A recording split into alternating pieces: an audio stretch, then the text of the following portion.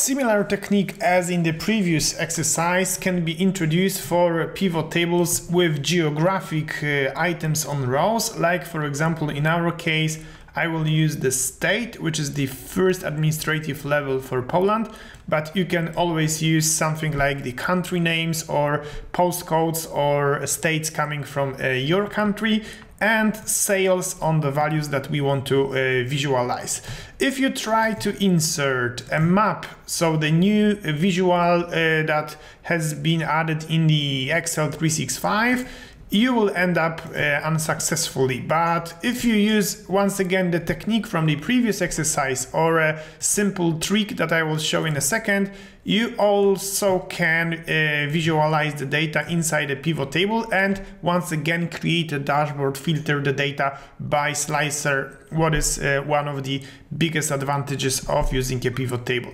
Instead of selecting data from A2 cell, I'm starting the selection process below the pivot table, and then when I hit insert field map, you can right now see that I'm just selecting one row to match that I can decrease right now, but still this map functionality will work and you will be able to easily filter the data. So this is another technique how you can omit the limitations of pivot charts at the example of map visual that has been described in more details in the dedicated mapping course in the Academy.